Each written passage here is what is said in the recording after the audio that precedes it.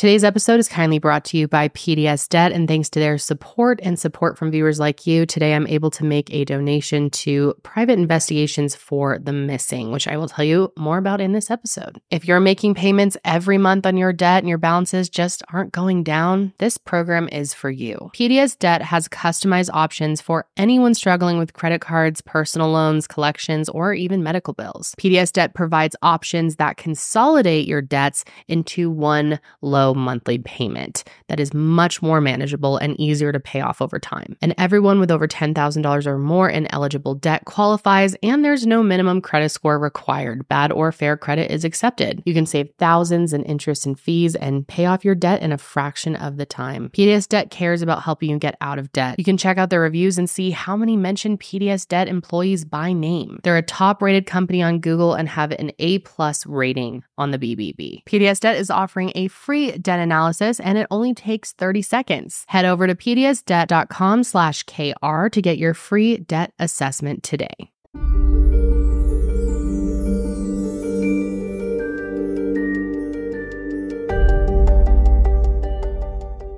Hello, everyone, and welcome back to True Crime with Kendall Ray. Thank you so much for joining me today. And if you are new, then welcome.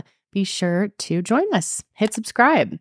So today we're going to be talking about a case that I have wanted to talk about for a long time, and that is the disappearance of Niqui McCown.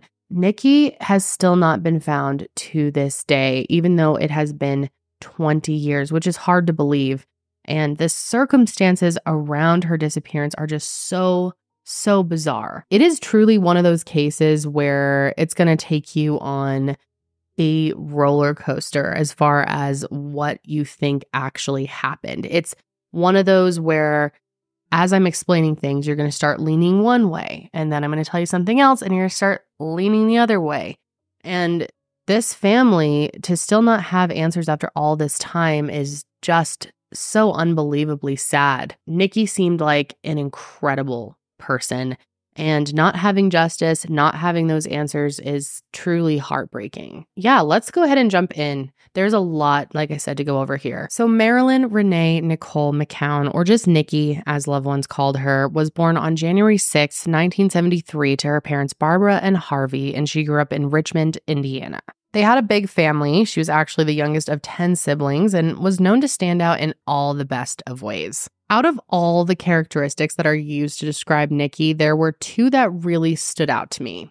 One, Niqui was an incredibly hard worker and really smart. Not only was she consistently on the honor roll in high school, but when she went on to begin her career, she had big dreams for herself and was already taking steps to achieve those dreams. At the time of her disappearance, Niqui was only 28 years old and was already working as the head accountant for the Montgomery Education and Pre-Release Center, which is a correctional facility located in Dayton, Ohio. And this is truly badass, but she was also a member of the hostage negotiation team. She had worked her way up from accountant clerk when she first got the job in 1994 and had big dreams of one day joining the FBI or becoming a U.S. Marshal. It's honestly so impressive and admirable that this is what she wanted to do with her life, and that it wasn't just a dream. You know, she was taking the steps to actually get there one day and was determined to do so. In 2001, she was taking criminal justice classes at the local community college, and if given the chance, I have no doubt she would have gone on to accomplish everything that she wanted to. Now, the second thing that really stood out to me about Niqui, and I know this is kind of a weird thing to have stand out, but just stick with me for a second here. Niqui loved to dress well. She loved shopping, she loved nice clothing, and just loved feeling good about herself. And I guess I just really liked learning about this sort of, juxtaposition of these two sides of her. On one hand, she's this badass woman working at a correctional facility with dreams of joining the FBI or the U.S. Marshal Service, and then she has this more softer, feminine, fun side to her, which I thought was pretty cool. And she just seemed incredibly well-rounded. Niqui was also someone that people were just drawn to. And by the way that everyone describes her, I can totally see why.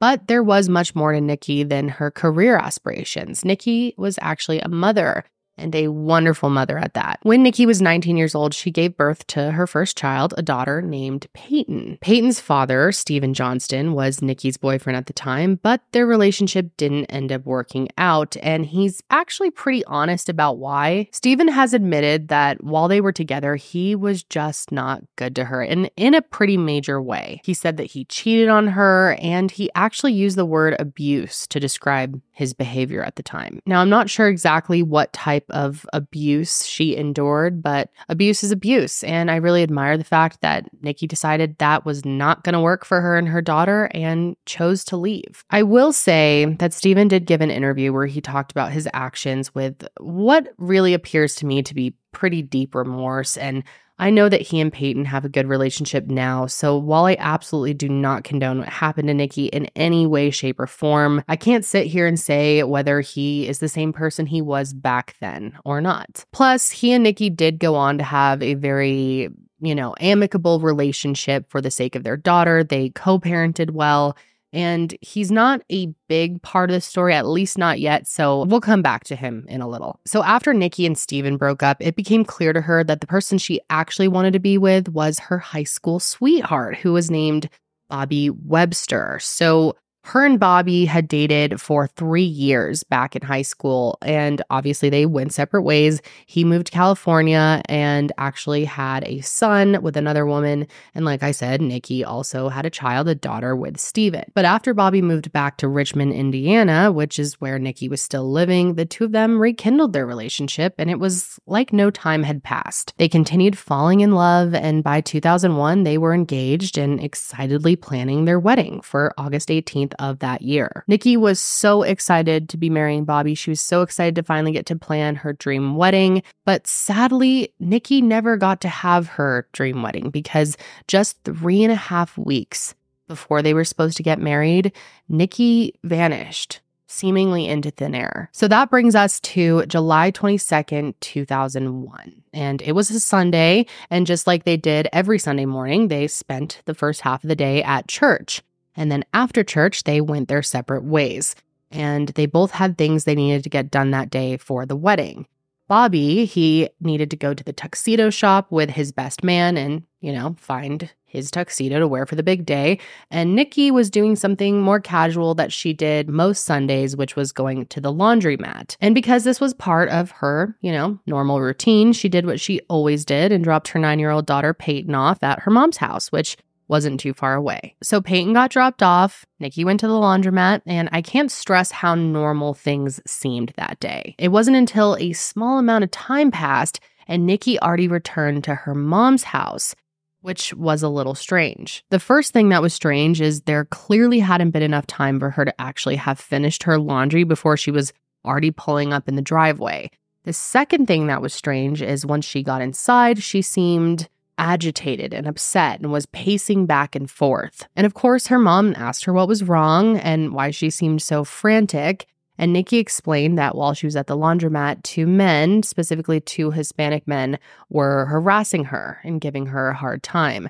And at first, her mom didn't think too much of it, sort of brushed it off. Niqui really didn't go into detail about what exactly happened. And to her mom, Niqui is an incredibly beautiful woman, and she just kind of figured that maybe these 2 men were, hitting on her. And of course, that can be upsetting, but her mom didn't think too much of it. But Niqui made it clear that she felt super uncomfortable, so her mom told her that she should just go grab the rest of her laundry, which she had left at the laundromat, and just bring it back to her house and do her laundry there. Now, one of Niqui's sisters, Michelle, who has always been an incredible resource for accurate information in this case, actually said in an interview that when Niqui didn't come right back to her mom's house from the laundromat, her mom assumed everything was just fine, which based on what I've learned about Niqui, this makes sense. Niqui was a super independent person. She was super tough. And so her mom figured that she just went back to the laundromat and decided to, do her laundry there anyway, that she wasn't going to let that experience bother her. And again, her mom didn't think too much of it. But the thing is, once she left her mom's house, this would actually be the last time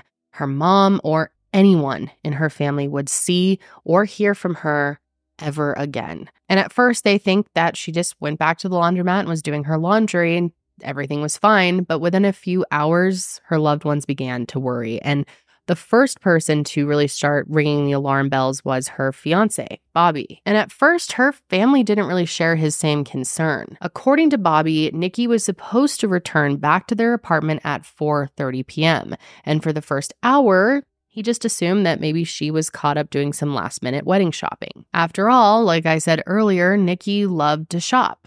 So yeah, he wasn't getting too worried about it at first, but once 5:30 rolled around and he still didn't hear from her, he became more concerned. And so he decides to call up her family, let them know what's going on, let them know that he's concerned. And like I said, at first, her family wasn't too concerned about it. They also thought that maybe Niqui had got caught up with shopping, lost track of time, and would be back soon. And considering the fact that Niqui was an extremely reliable person, I'm guessing they felt that she would end up having a reasonable explanation as for why she was late. However, the lack of concern and feeling fine about everything quickly dissipated for their family when Niqui didn't come and pick up her daughter that evening from her mom's house. And that was really out of character for her.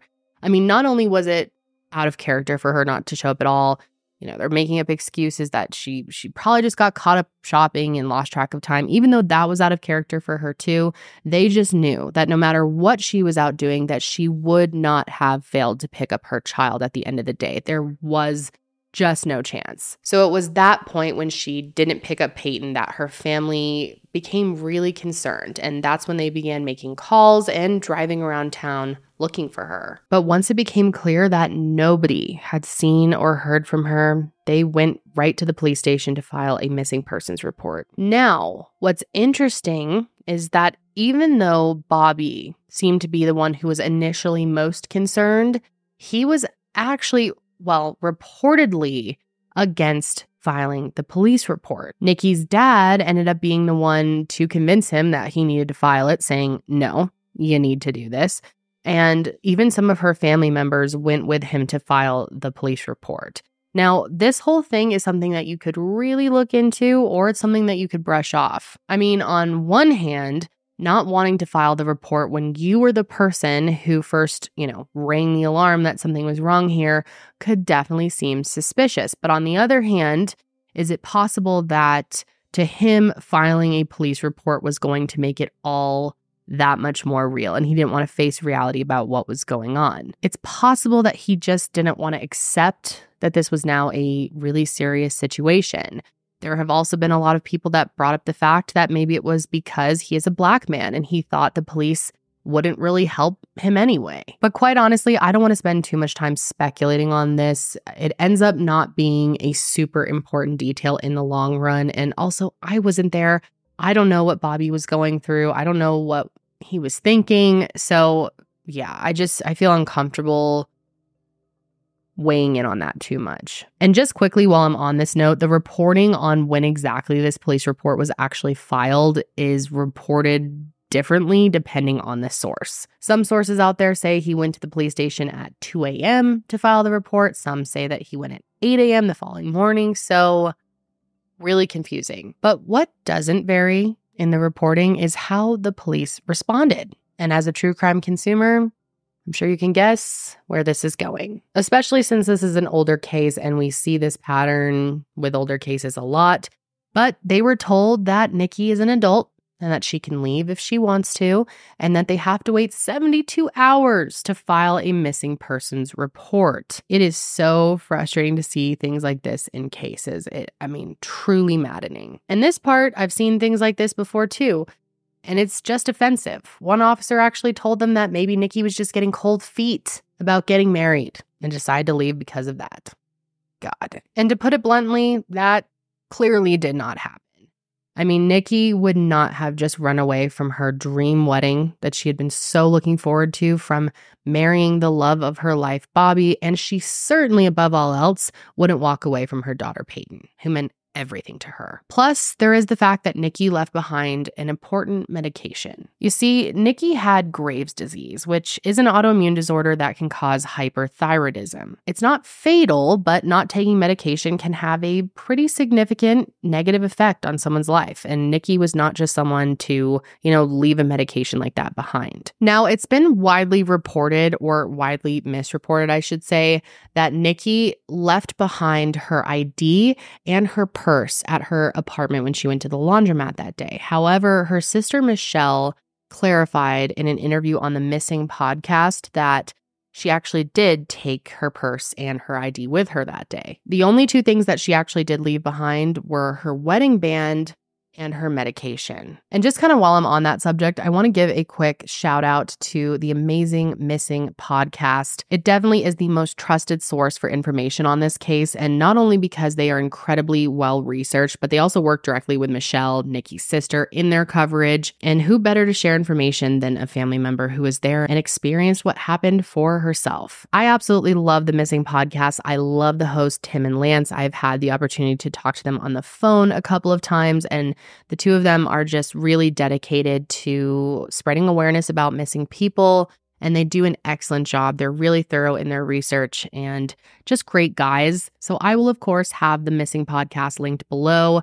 And what's cool is Tim and Lance are also board members for the nonprofit Private Investigations for the Missing. This nonprofit was founded by Bruce Maitland, whose daughter Brianna sadly went missing in 2004, and he has spent the last decade dealing with the trauma and uncertainty that comes with having a missing loved one. And that's why he created PIs for the Missing. PIs for the Missing is a nonprofit that seeks to provide families with qualified expert investigators to help work on the case of their missing loved one. And the best part is they do this at no cost to the family. It's been 15 years since my daughter Brianna went missing, and not a holiday goes by that she's not on my mind. I mean, how I kind of deal with my daughter's disappearance, I describe it as a room that I go into with a lot of memories, and it's difficult sometimes to deal with those memories. And I knew that starting an organization like this, that kind of stuff would have to come up. So it took a while before I was mentally ready to be able to do that.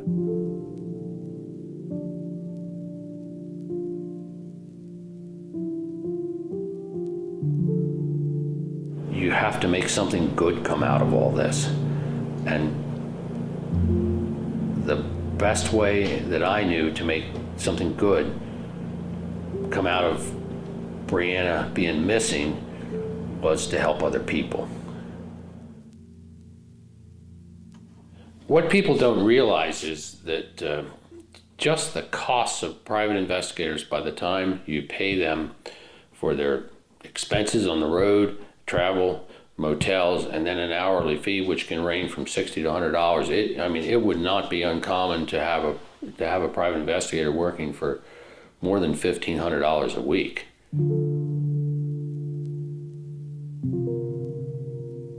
There's just so many of these cases don't get any coverage in the media. Particularly people of color, especially, they just. They're almost passed over. I'm sure all of you have seen, different missing persons cases, and they're usually upper middle class, white people that get highlighted, and really, really young kids.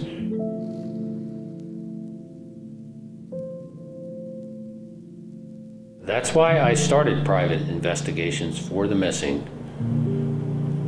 a nonprofit that pairs qualified investigators to help families find their missing loved ones. Now, this organization relies on donations to help support families in need of private investigators, which is why this week I wanted to make a donation to their organization. And what I love about PIs for the Missing is Bruce and their team have really put an emphasis on helping families of color. Like you just heard him say, unfortunately, missing people of color are so often ignored by media, ignored by true crime consumers, ignored by law enforcement, and not given the same resource as white victims. It's just a fact. The work they do is incredible. It means a lot to me and so many others. So if you are able to and would like to make a donation to support the work they do, I will have all of their info below. I also bring this up because they have been really helpful to Niqui McCown's family and so many other families out there. So yeah, just love them and wanted to give them that shout out. But anyway, let's get back into Niqi's case. So I left off talking about the police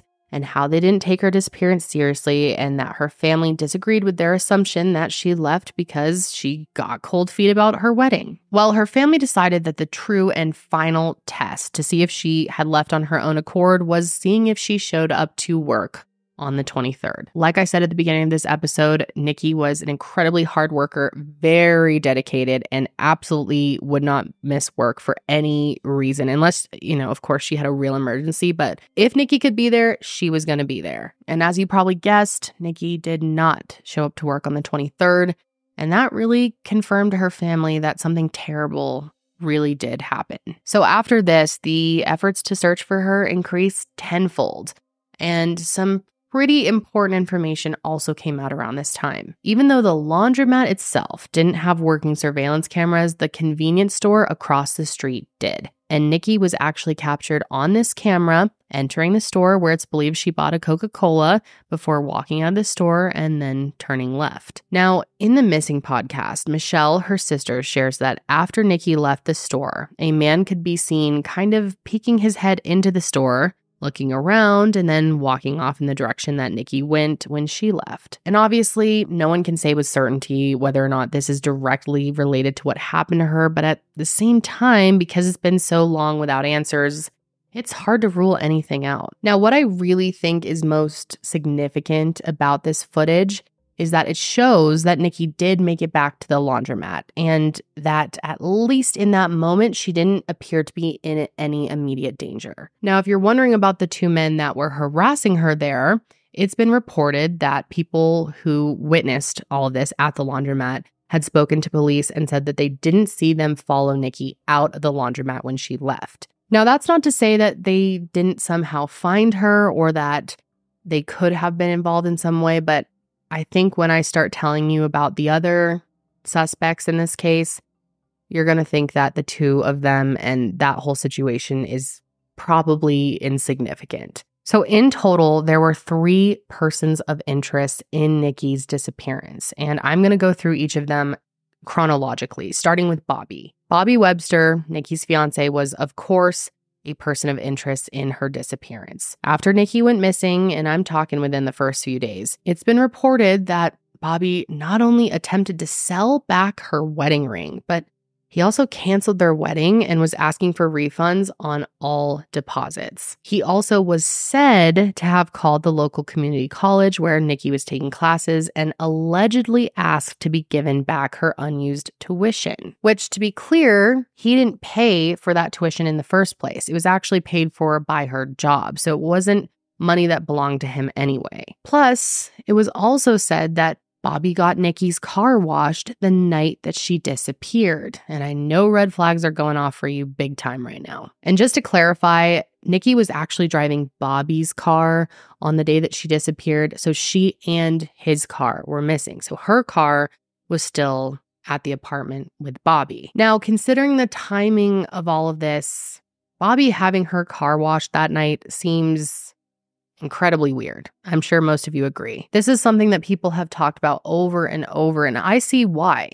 I mean, it doesn't seem like it would be your first priority to have your missing fiance's car washed when she is missing. Like, it's strange. But Bobby has explained that he had made this promise to Niqui to wash her car that day, and that it just made him feel better to uphold that promise and wash the car for her. That maybe, everyone does have different ways of grieving And I think as I continue to go through things, maybe you'll understand that a bit more. And he has an explanation for more than just washing the car. He has an explanation for all of his suspicious behavior. Bobby said that a lot of these things were being taken out of context and were misunderstood. For example, he said that he didn't cancel the wedding, he just postponed it. According to Bobby, he said that in the event that Niqui reappeared, he believes she likely would want to postpone the wedding herself. And if someone had done something to her, he said he didn't see a world in which she would want to proceed as normal and didn't want to put pressure on her still having to have this wedding right away. And as for the money stuff, the tuition and everything, he said that he did it because he realized what a serious situation this was. He said he wanted the money for a cell phone because, keep in mind, this was 2001, not everyone had a personal phone, and that he wanted to be able to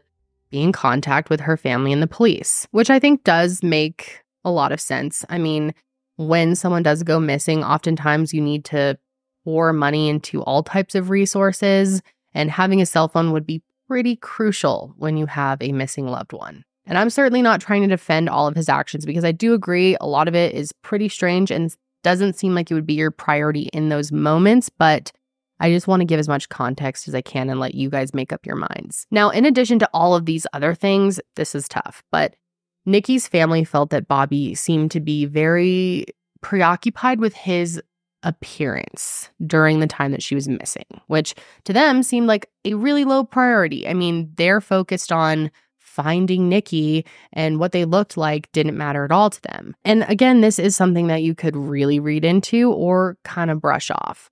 Niqui and Bobby were sort of known. I mean, I kind of explained it with Niqui, but they really did care about their appearance, how they dressed. It was important to them.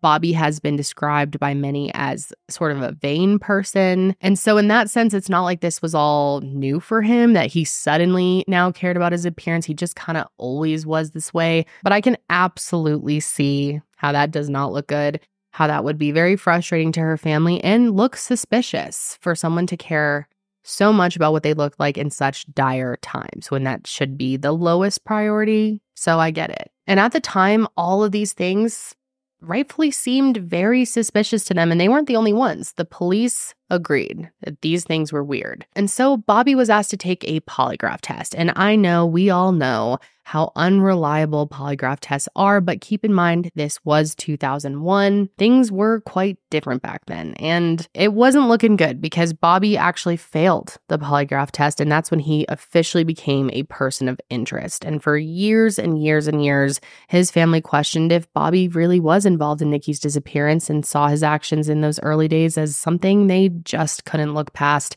And I totally see where they were coming from. If I were in their shoes, I would feel the exact same way. In fact, one thing that I learned that I thought was interesting is Michelle spent many years wondering if Bobby's ex, whose name is April, could have been involved in her disappearance as well. I guess there was this report that someone saw a woman and a man carrying what appeared to be a woman through a field, and these two people matched Bobby and April's descriptions. Now, this field was not only near the laundromat, but it was also near where April lived. April was also said to have been extremely jealous of Niqui all the way back since high school, and that the two of them had several altercations. Keyword, this is what has been said. None of this is, able to be confirmed. And honestly, even if we did have the information on these events and what that relationship is truly like, it doesn't really matter, because it's important for me to tell you now that Michelle no longer feels that April was involved in her sister's disappearance.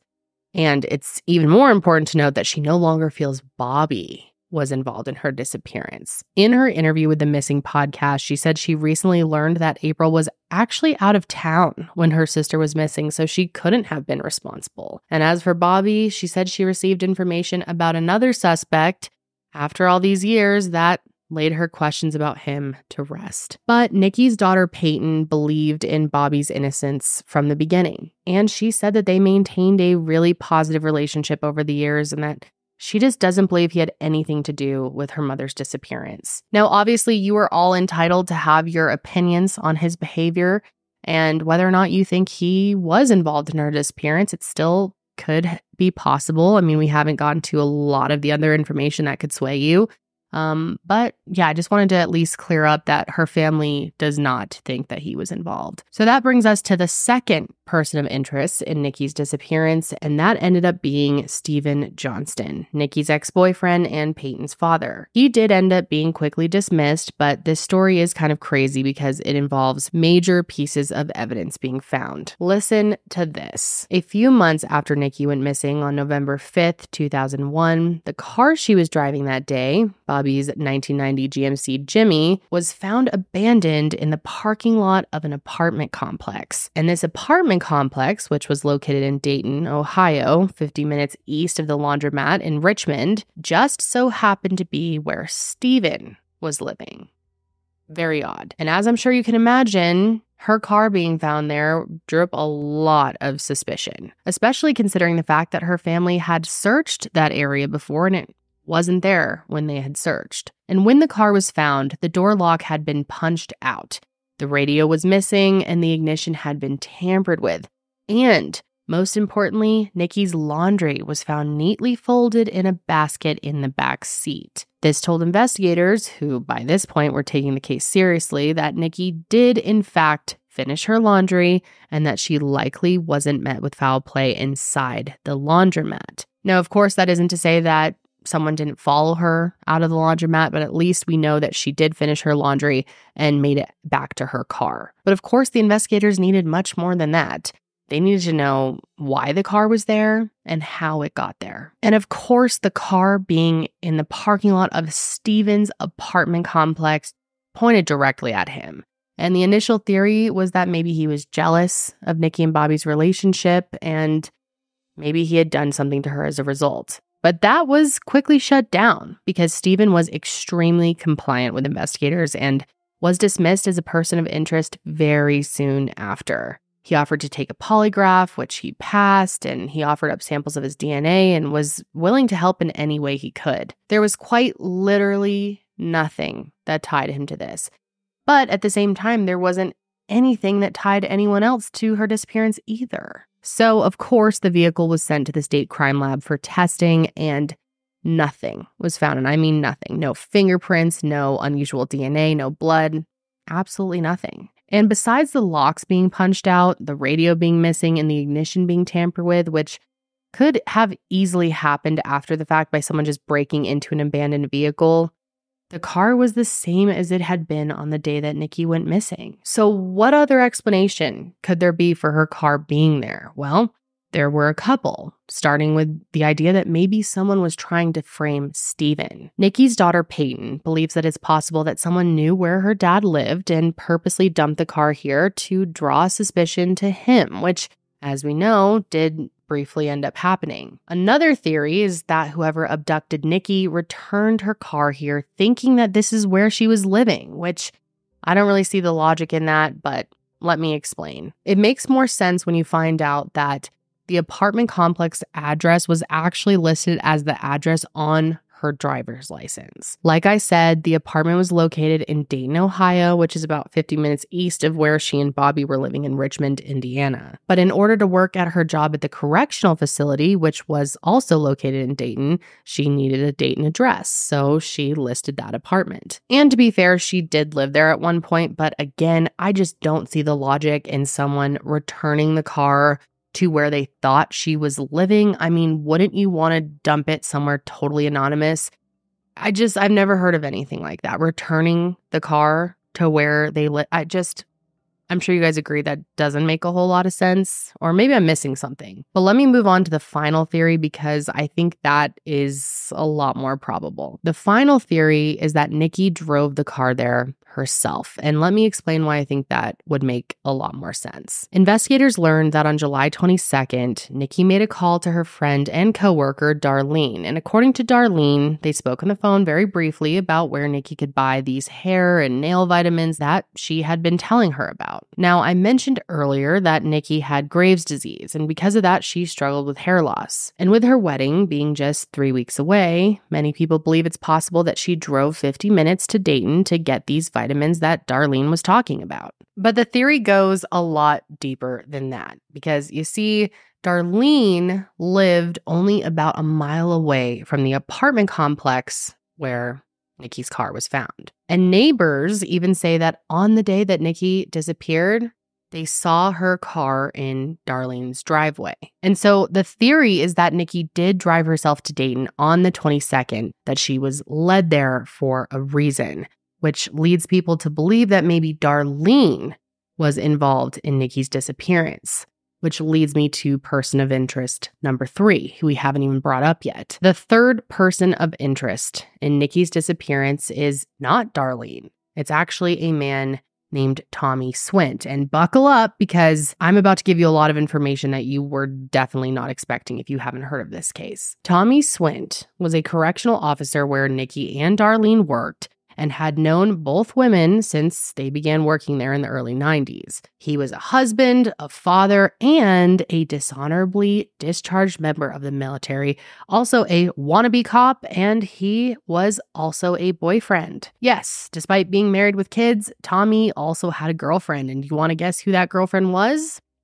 Darlene. But apparently being married and also having a girlfriend wasn't enough for Tommy, because he also wanted Niqui, and he had wanted her for years. Now, something that has been extremely misreported in this case is that Tommy and Niqui had dated seriously at some point. And I want to be super clear, this absolutely did not happen. Niqui did go on one date with Tommy before she rekindled things with Bobby, but quickly decided that that's all she wanted from him, that they could be friends, but she, wasn't interested in anything beyond that. But Tommy did not like that, and neither did his astronomically sized ego. It has been said that he was constantly vying for her attention, that he was just desperate for Niqui to see him as more than a friend, and that he even sent her a gift to her bridal shower. And guess what it was?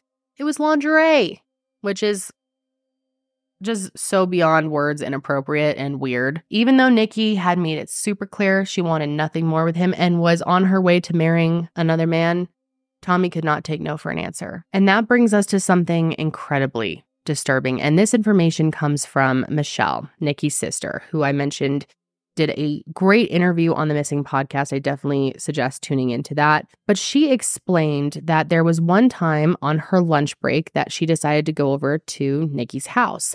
And when she did, she heard screaming from the inside. So of course she runs right inside. The door is unlocked. And again, this is all coming from Michelle, but personally, I believe her. And she says when she goes inside, she sees Tommy on top of Niqui, and Niqui is yelling, "Help me, he's trying to rape me." And if that weren't enough, when Michelle runs over and tries to pull this man off of her sister, he starts chasing the two of them around the house before trying to laugh it off, saying that he was just playing. People who behave like that are not just playing. They are monsters down to their core, and Tommy was a monster down to his core. And one time when Niqui owed him some money, he told her that she could pay him back by having a threesome with him. And when she refused, he slashed her tires and Bobby's tires. And honestly, this just scratches the surface of what this man was capable of. His obsession with her was undeniable. But there's a lot more to him than just being an obsessive piece of shit. When investigators first turned their sights on Tommy as a person of interest, both Bobby and Steven completely dropped off their radar. And that's because Tommy seemed that much more suspicious, and he was completely uncooperative with police. Whether he just straight up didn't answer questions or was evasive when he did answer questions, there was just something they could tell was off about this dude. But like I mentioned earlier, there was no real evidence tying anyone to Niqui's disappearance. So unfortunately, the case ended up going cold for a few years. Now, during those years, Tommy was the only person that investigators were seriously looking at in connection with her disappearance, but without more to go off of, they sort of had to just wait around. And they ended up waiting until 2007. It was then that investigators were alerted to the fact that Tommy Swint, the number one person of interest in their missing persons case, had just been sworn in as a police officer in a nearby county. And if you didn't already know, I'm sure you can just imagine, that you cannot be sworn in as a police officer if you are a person of interest in a felony case. Now, investigators would argue that Tommy purposely withheld this information in order to get the job, but get this, Tommy says that he had no idea that he was a person of interest. Really, bro. When Richmond investigators reached out to the Trotwood Police Department to tell them that they had hired a potential criminal, they gave Tommy the option of resigning himself or being fired. And Tommy, of course, chose to resign, but he ended up suing the city of Richmond, saying that he was never told that he was a person of interest in Niqui's disappearance. This lawsuit was obviously frivolous because Tommy was without a doubt told that he was a person of interest because of course he was, so eventually it was dropped. But not before his face was plastered all over the news in Richmond and surrounding cities, and included in the cities that got wind of Tommy's lawsuit was Dayton, the city that he lived in. And it turns out that someone in Dayton saw Tommy's face on the news and ended up calling in with an anonymous tip, and guys, I bet you couldn't even guess where this is going. This tip said that they needed to look into Tommy Swint as a possible suspect in the 1991 murder of Tina Marie Ivory. Tina Ivory was a sex worker living in Dayton in 1991 when her body was found in a pile of trash by a group of tree trimmers. This is very disturbing, but she was found naked from the waist down, wrapped in 2 large plastic trash bags, and then wrapped once more in a quilt. And her cause of death was ruled strangulation and blunt force trauma. And up until 2007, her murder had been unsolved. At the time, investigators recovered blood, semen, and fingerprint DNA from the scene, but again had never connected her murder to anybody until now. In April of 2008, Richmond police gave Dayton police a sample of Tommy Swint's DNA from a swab that they'd collected when they first questioned him in connection with Niqui's disappearance. And when they ran tests on this swab, Tommy's DNA actually matched the blood that was found on Tina's jacket. And not only that, it also couldn't be excluded as a match for DNA that was found on the quilt that Tina was wrapped in. But an ex-girlfriend of Tommy's said that that quilt, she remembered it, that it had belonged to him in the early 90s. And with this knowledge, detectives went to Tommy's house and pulled out a picture of Tina. And he, of course, very defensively denied knowing her and denied ever seeing that quilt. But even if Tommy lied, DNA does not. Now, by this point, Tommy had moved back to his home state of Alabama. However, that did not stop investigators from pursuing an arrest. Detectives got a warrant for his fingerprints and traveled to where he was living to collect a sample. And by November of 2008, they matched Tommy's fingerprints to the fingerprints found on the tape that was used to secure the blanket around Tina's body, which was the slam dunk that they needed to get an indictment. And I know what you must be thinking. Tommy had to have been arrested at this point, right? Well, sadly, no. After presenting their evidence to a grand jury, law enforcement officials from Alabama, Ohio, and Indiana all gathered outside of Tommy Swint's house preparing to make an arrest when suddenly they hear gunshot sounds from inside the house. That's right. On February 3rd, 2009, Tommy Swint took his own life. Former Trotwood police officer Tommy Swint was indicted for murder Wednesday afternoon. A grand jury decided there's enough evidence to try Swint in the 1991 death of Tina Marie Ivory. Her nude, strangled body was found on a pile of trash by a crew of tree trimmers in December of that year. It would mean a whole lot to me to get that closure. It's been a long time, and I need that closure because my time is running out. In this interview with 2 News from 2008, Ivory's mother pleaded for information in her daughter's case, but the indictment didn't bring much closure.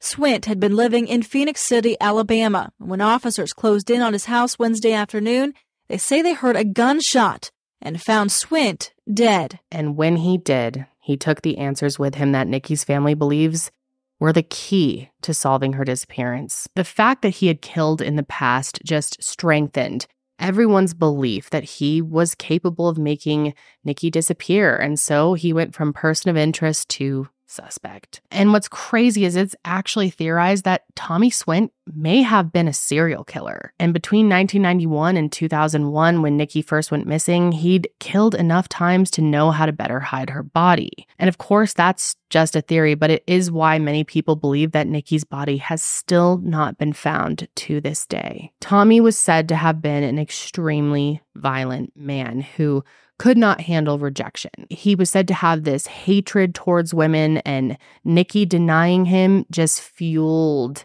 his anger towards her and really could have been a motive for him to have killed her. Of course, we can't say that for certain without evidence, but it is a definite possibility. And to this day, despite his death, Tommy Swint remains the number one suspect in Niqui's disappearance. Although it is believed that there might be one person who holds the answers to what really happened, and that person could possibly be Darlene. Unfortunately, I can't say with any certainty how much police have actually questioned her, but even if they have, I think at this point we would probably know something if anything came out of that, if they did question her. At this point, all Michelle really wants is to have a conversation with Darlene. All she wants to know is what they talked about that day on the phone and kind of hear her side of the story. Because until she can rule Darlene out, she's always going to consider that maybe she was somehow involved in her sister's disappearance. Now, before I wrap things up today, I want to share that despite all the time that has passed,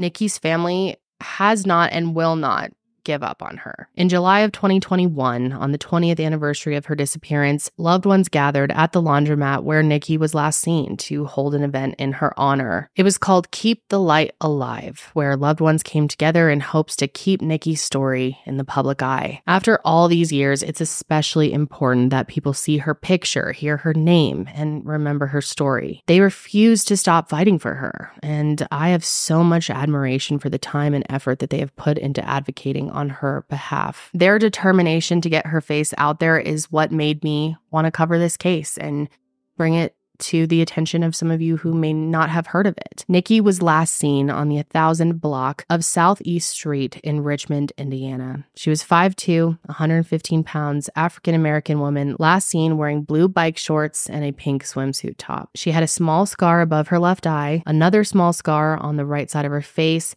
a scar at the top of her head, and a larger scar on her left leg. Niqui would be 51 years old today, and not only would she be a mother, but she would now be a grandmother. Her daughter Payton has a daughter of her own, and she really has taken over the efforts to advocate for her mom. Sadly, Niqui's mom, Barbara, did pass away on July 21st, 2020, which was just one day shy of the 19th anniversary of Niqui's disappearance.